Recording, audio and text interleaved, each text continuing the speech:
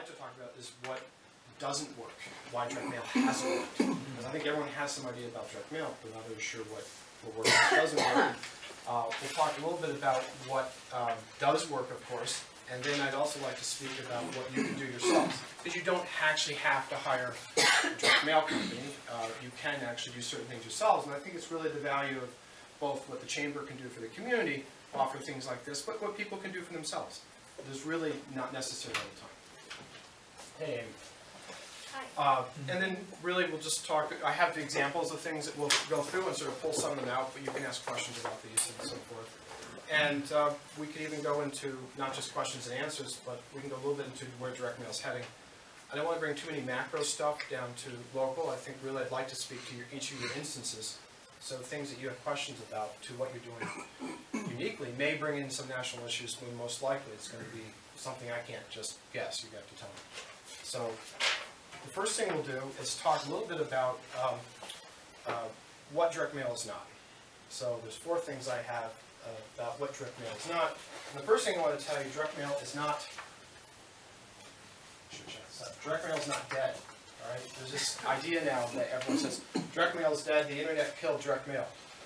No, the internet did not kill direct mail. I think postal management helped. You know, they put a nail, I wouldn't in the coffin, but they certainly weren't their own helping hand on this. The other thing that direct mail is not is that it is not expensive, all right? So, we'll put this here. I got a better pen. Direct mail is not, I can read this, you can't press, okay? It's not dead, it is not expensive.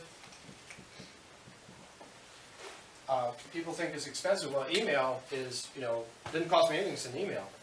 But if you take a look at email, you'll see that the average inbox in the United States is 8,000 emails.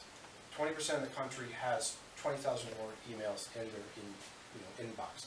So the oversaturation of email, oddly, is making direct mail almost, I wouldn't say looking sexy, but it makes it look as almost an alternative again. In the way that when the recession hit, direct mail was at its peak. 2007 was the biggest volume of the United States Postal Service at all, and then the recession kind of hits, and then it sort of naturally goes down. Direct mail had to find a new altitude, but it's not dead. It's just, you know, how do we use it street smart? Direct mail is not a silver bullet.